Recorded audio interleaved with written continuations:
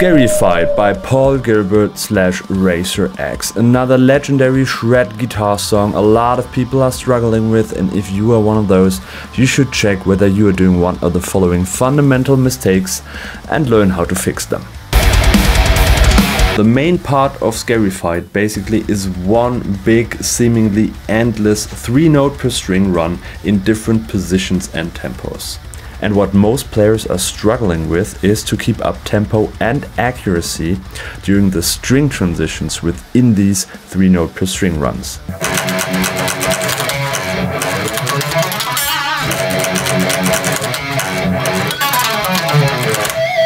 So let's take a look at the most prominent mistakes that might feel right but hinder people from progressing. And mistake number 1 is string hopping. Pretty much every guitar player uses this hopping motion, especially while playing slow, in order to prevent any unwanted contact to other strings and like that create accuracy in their playing.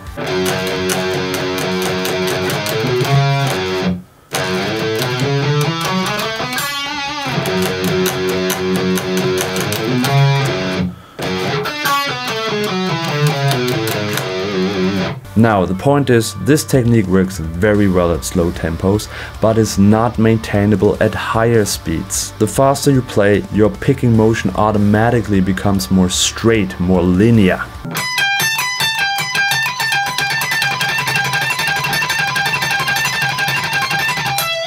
And this is the exactly right way to play if you want to have a fast and consistent alternate picking technique to play lines like in Scarified. But the problem that occurs with this linear picking motion is that the pick starts to get stuck in between the strings when trying to transition from one string to the other. And this leads us to mistake number 2.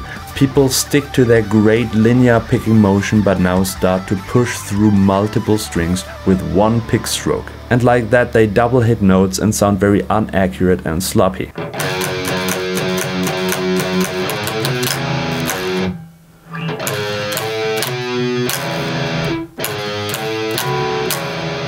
And the solution to this very fundamental problem on the guitar is apply angles to your picking, also known as pick slanting. And when I talk about the angles of the pick, I don't mean the angle towards the string that might help you to glide easier through the strings, but the angles that will determine the direction of the pick stroke by rotating your forearm and wrist.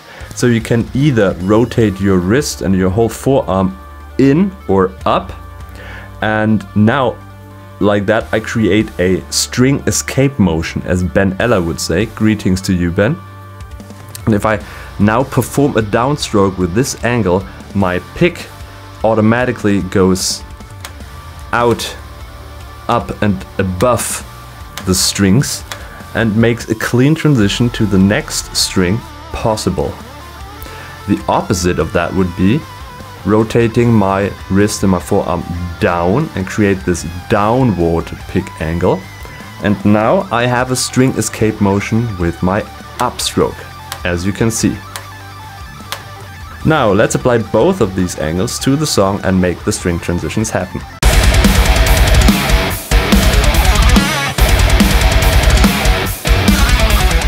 Let's start right at the beginning. After we played the first 10 consecutive notes, which is this F sharp on 2nd fret low E string, the first 3-note per string run appears, where we play fret 4, 5, 7 and then transition to the A string, 4th fret, and right back to the low E string. So like that. Now the crucial moment always is the last pick stroke right before the string transition, as this stroke, so to speak, initiates the string transition. In this case that would be after we played fret number 7.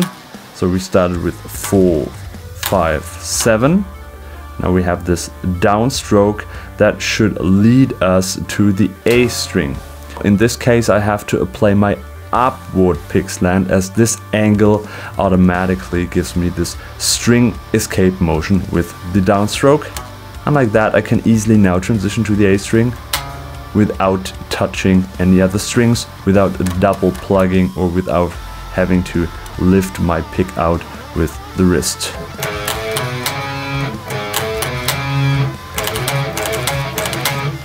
One linear motion. Now, once we reach the A string, 4th fret, we have to transition right back to the low E string, F sharp again. Now, this pick stroke is an upstroke. So if we continue to play with this upward pick slant, our pick would just get stuck right in between the low E and A string. So we have to change our angle here to a downward pick slant, because with this angle I automatically get a string escape motion with the upstroke, and this is what we use now to transition right back to the E string. So altogether the whole sequence for your right hand would look like this. You start with an upward slant, then switch to the downward slant, and can play your last note. And like this you made clean string transitions without any additional hopping motion, and also not with economy picking, but actually alternate picking. So again, this is what it looks like.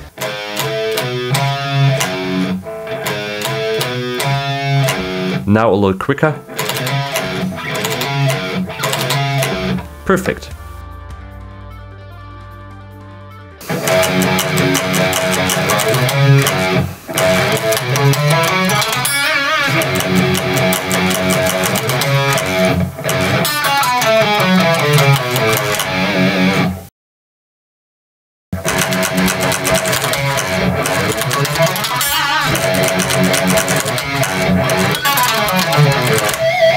If you want a complete breakdown of the main section of Scarified, I just uploaded a detailed lesson on my Patreon page, patreon.com/DavidSchneiderGuitar.